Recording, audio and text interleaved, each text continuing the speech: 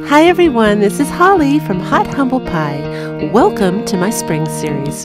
Here's a craft I've seen for a while and I've always wanted to make one. We're going to do it with a poster board from the Dollar Tree. Now I know there's videos out there that show you how to cut the perfect cone, and I suggest you search for them on YouTube because, you know, I've always done it this way because I just like to get things done fast. But I know there's another way to do this. I just roll it till it looks like a cone, and then I glue it down. I put it on my surface right there to see if it's uneven or if it's standing up straight. And if it is uneven or I need to make any adjustments, I'll cut it again at the bottom until I get it right. So now I'm just putting my final strip of hot glue on the edge there to seal that edge down nice and tight so that we have a nice cone shape to work with. Now I was worried with this DIY that it would be too light because, as you can see, we are using foam eggs and they don't have a lot of weight to them. I was wrong. You definitely do not have to worry about it being light. By the time you put all the hot glue on to hold everything on, this becomes a very weighty little tree. So don't worry about that. Now I bought the garland from Dollar Tree because at the time in the Dollar Tree that I was in, that was the biggest bang for your buck in getting the most foam eggs. I wanted foam eggs because I happen to absolutely love the texture of these when they're painted. I think they kind of look like cement or concrete. They have a rough look to them, and I think it's really pretty and has, I guess, the illusion of making things look heavier. They definitely don't look plastic. I didn't want to paint plastic eggs because I was worried they might look like plastic. So I stuck with the foam ones.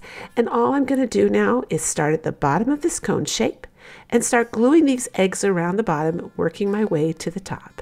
Now I'm showing this part on purpose. See, while the glue is drying, how I'm kind of pushing the cone down. That also helps it take a nice round shape because I did kind of squish it a little bit flat when I was cutting it. So that brought it back around again because I did that every single time I pressed the eggs down. I just kind of pushed it in the opposite direction if that was the area where the crease was, and it worked brilliantly. So that's one way to kind of counter that. Now here's what I did with the eggs. I like the color green. I don't want to change it, but of course I don't like the glitter and I want it to look more like, you know, cement. So I just did a dry brush of white paint on each of the green eggs to make it a nice pastel matte egg. The next step I did was I painted the pink eggs pink in a nice pastel color, and I used a nice pastel color blue, both apple barrel paints, to paint the eggs. Any pastel blue would work, any pastel pink would work. If you want to know exactly what color I used, just drop me a comment down below and I will find out. And here I'm showing you what happens when you mess up. Ignore the twine that got stuck on the baby wipe. I don't know how that happened, but that is how you handle it. If you put too much white paint on, don't panic. Just take a baby wipe and start wiping it off, and you will get that nice, soft, misty, hazy white look. Nothing will go wrong, so don't panic. It works just fine, and just keep going. So I went ahead and I ended up dry brushing all of these with white because when it dried, the blue and the pink actually dried a little darker, and against the green it just didn't have that pretty look, and I realized it didn't have that pretty look because I had dry brushed the green. The next step was to take the moss from the Dollar Tree and glue it in between everywhere, and this is where I was talking about weight. I used hot glue and I got a tremendous amount of weight. And for the top there, you just squeeze it. You squeeze, you know, your moss around to make sure it takes the cone shape. And I have to be honest, that did take a lot of time putting it in between the eggs, but the results were incredibly beautiful, so it was worth it. Now I'm taking some of that tissue paper from, well, this is Hallmark, it's from Amazon. I got a really good deal on it, and I'm just putting it in a little pink bucket I found at the Dollar Tree. By the way, this is one of those buckets that say the flower phrase on, you know, the silver ones that are at the Dollar Tree, and I found them in this Dollar Tree that was amazing. It had so many things I've never seen before, and they had them in pink. So I'm just putting some Spanish moss on top. I'm going to just glue this down because this is indoors. If you think you're going to put this outside, get a Dollar Tree plunger and glue it in the center, and then glue your plunger down inside your bucket and add rocks for weight to make sure it doesn't blow away, but mine's just going to be inside, so it's not going to go anywhere. Next, I'm adding a raffia bow on the top because it was missing a little something. All I did was tie a bow twice there to get 4 loops all together. This is one of my favorites. Let me know what you guys think.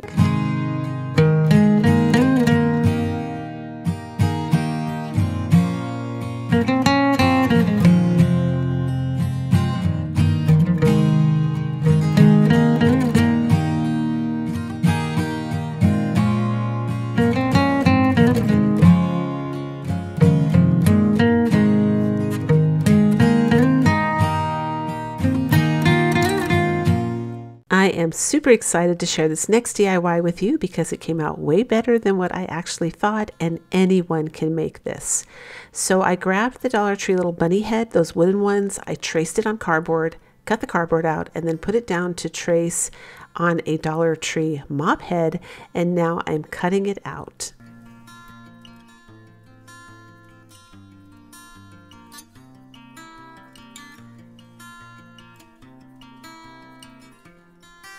Last time I was at the Dollar Tree, I grabbed this easel, little wooden easel type thing, and one of those chalkboard signs, and I'm going to go ahead and stain them. Now I'm using watered down folk art antique wax. You can use any wax you want. I also really like this water-based stain. It's a acrylic stain. I have it listed down below in my description box, but it's unscented and super slippery, so anything will work.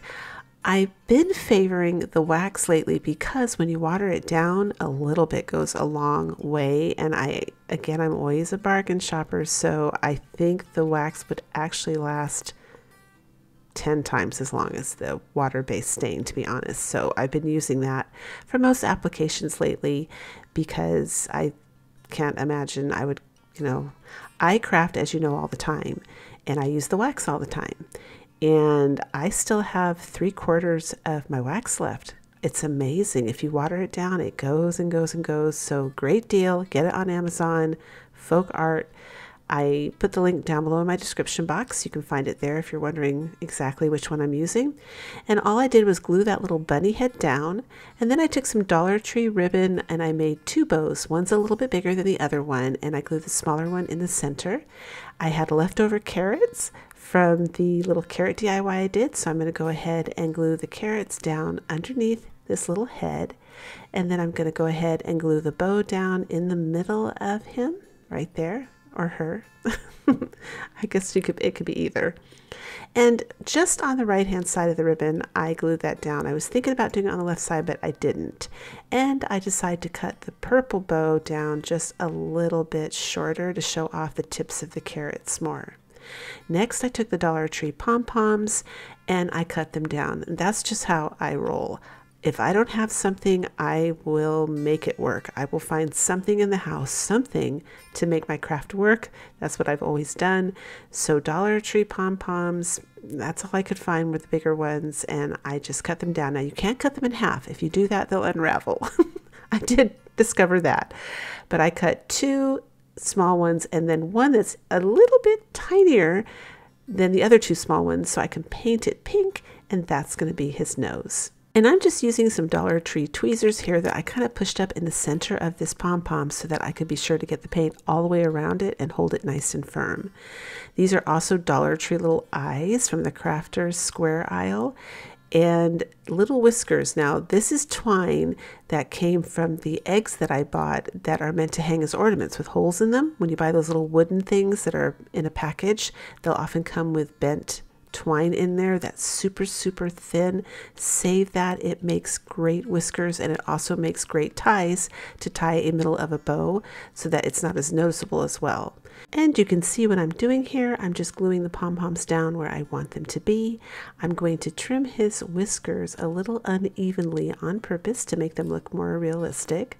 I don't know, there's something about that guy. He has the same energy as my sweet little cat Thomas, so I can't help but giggle. I absolutely love this DIY. I'm using a chalk marker, but first I write all of my words, I always do this in pencil because I'm not that good at writing freehand. I'm not confident, so I like to do it in pencil first. And I just wrote hop, hop, hop. And it's so cute for Easter. Check that out. I love this one.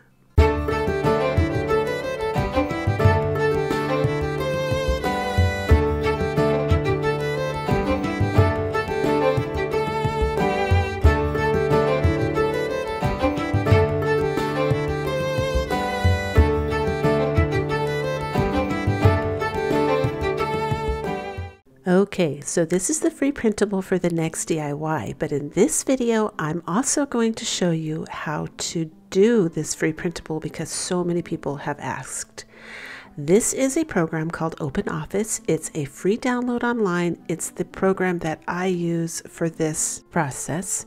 And it doesn't show, now I'm screen recording right now, and what you can't see is the desktop behind this. It's just black to the right, but I've actually minimized this window so that I can see my desktop and see my printable that I've downloaded onto my desktop. And now I've dragged that into the program and then made it big again. So now it's covering my entire computer screen. And you can see there how it has those corners, all those little green little dots. That allows you to drag it and make it any size you want. You can make it long and skinny, you can make it short and fat, but look how easy that is.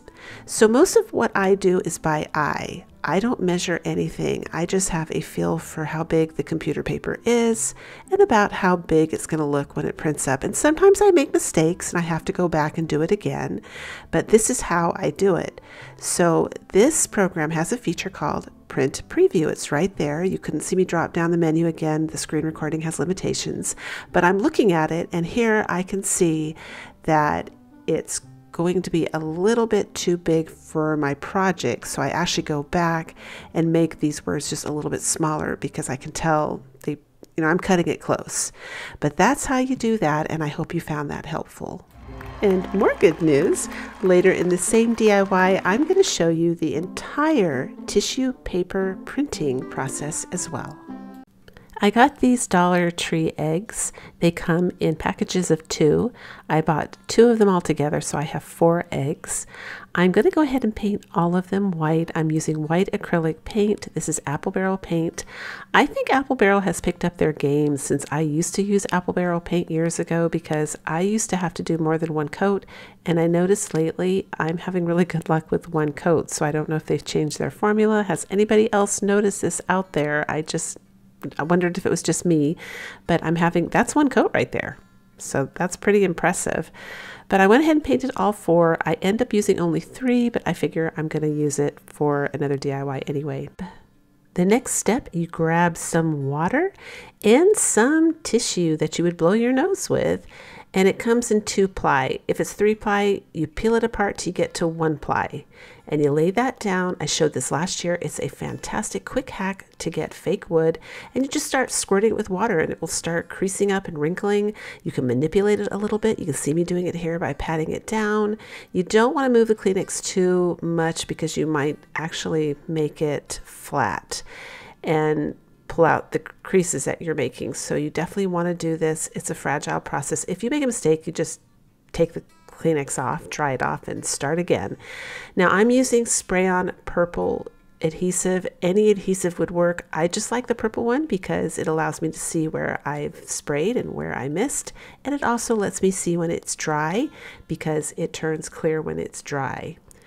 So now I'm just using some of the raffia that I got from Amazon to make little raffia bows. I had planned on doing this whether there was a hole at the top of the egg or not, but just so happens there's a hole, which I also want to cover, so it works out well. And I'm taking the utility knife from the Dollar Tree to carve out those lines again and make sure that you can see the shiplap. So I don't have a scoring tool right now, you guys, so I improvise. It's the utility knife for now. So that was drying while I was doing all of that, and now it's dry. And I'm going to go ahead and take the utility knife to cut off most of the dried tissue. It's really easy to do because it's really stiff by now. And then I'm taking a coarse nail file, the kind you would use with artificial acrylic nails, and I'm just going to go ahead and Well, you can see what I'm doing here. I'm just sanding the edges to remove the rest of the tissue paper. And then I'm going to take some more of that white acrylic apple barrel paint and paint the front of this.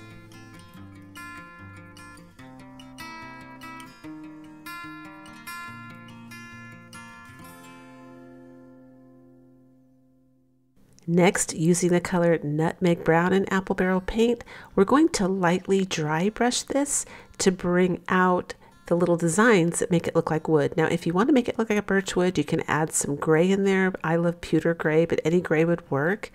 I have a great video on a DIY birch wood. You can see that on my channel, in my channel video lineup if you want, but it is a really fun on-trend look.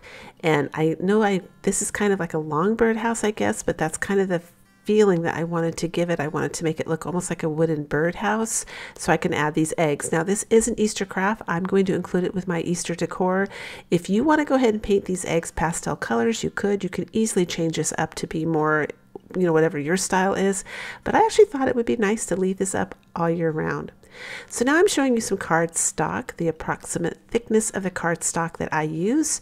And this is tissue paper that you would use to put in a gift bag or, inside gifts. Just regular old tissue paper. Mine does happen to be Hallmark, but I've used the Dollar Tree tissue paper too, and it works just fine.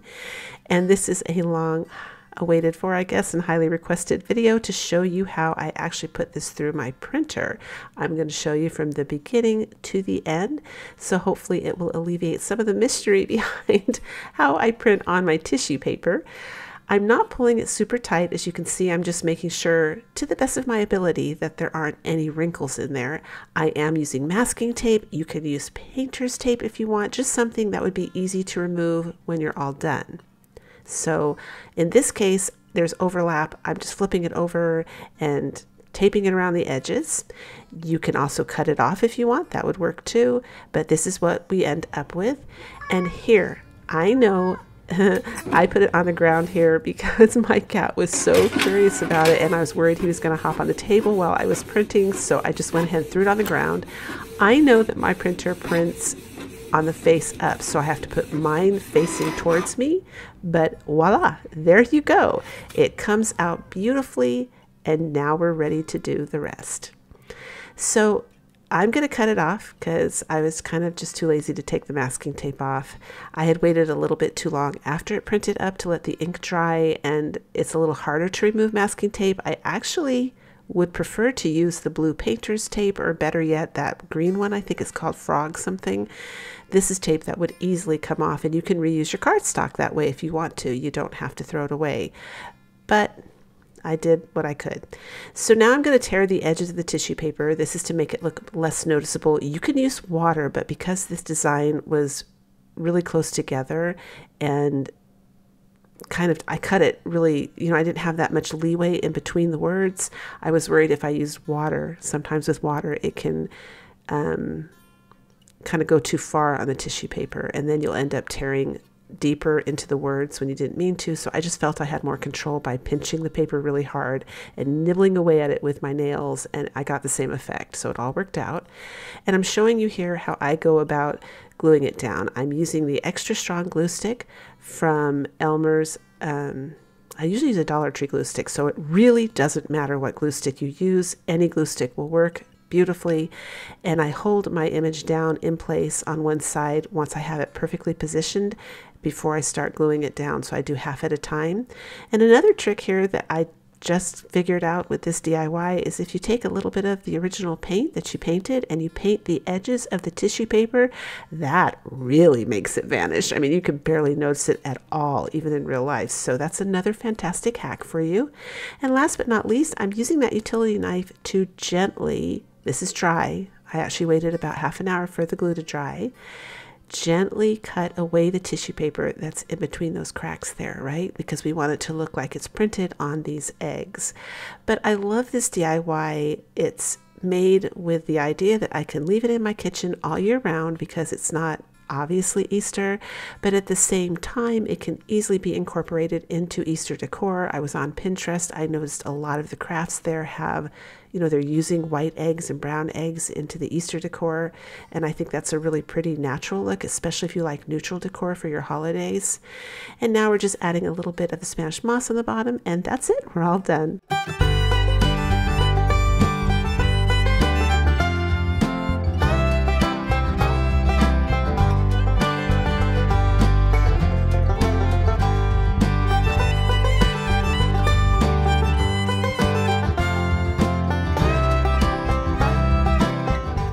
For this next project, I found this plain little bucket from the Dollar Tree, and I'm going to go ahead and remove the sticker on the bottom and just add some white paint. Now, I want this to, look my usual style, which is kind of rustic. Nothing's perfect. If you like the perfect look, it's easy to do. You just would use some spray paint instead, or do chalk paint and do 2 coats until you get it completely covered. I like things a little chippy, a little streaky, and a little, I guess distressed. So I painted the inside a little bit too. That is a free printable that I created. It will be down below in my description box. You guys know the drill. So just go ahead and click the links down there and it will take you right to it. That site was having some trouble last time I uploaded there. Their server keeps dropping. So that's really frustrating for me as a creator. I'm going to try and look into making another site of my own and upload all of my images from that site and see if I can't transfer it. So here I just tore the edges again. You can use water if you want to. For little projects like this, I usually don't. I have a way of tearing where I kind of press my nail into it and tear so it shreds on the edges and looks so similar to when I use water that I don't always bother using water. And then I took one of the Dollar Tree pens just to stress the edges. I showed it in slow motion how it just soaks in. And now I'm just using the glue stick that is the strong one. Now I picked this up by accident. I didn't realize when I grabbed it at Walmart. I think it was about $5, but it's, the Dollar Tree glue sticks work fine, and I've said this before, but definitely this one's lasting longer. It doesn't dissolve as fast. So when I use it, I press down, it's not eating away at the glue stick. So there is some value there for your dollar, just so you guys know. And again, I'm using the Dollar Tree furniture pen. These come in a set of 3, and this is the color Walnut. And I'm just going around the edges here and there just to kind of give it some character and dimension. I'm going to take some tissue paper, just put it in the bottom so we don't have to fill the whole bucket up with Spanish moss. And I'm going to go ahead and put the Spanish moss in. Now the thing is, when you do this, you have to make sure that you make very clear and define, puncture holes. See, I'm doing it right here. I'm kind of pulling it apart to make a definite hole for your carrots to go in so they stand up straight, because otherwise they won't go through the tissue paper. So you just want to make sure you do that. And of course, I just wanted carrots in this. I think this is a classic Easter DIY. They are so cute to me. I can never get enough of these little carrot patch buckets, and we're all done.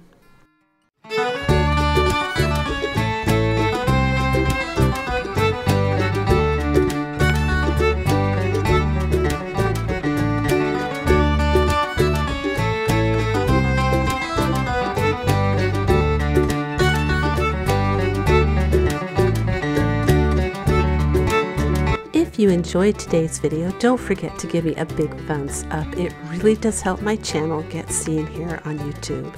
And as always, until the next video, breathe deep, fret not, and do things that make you happy.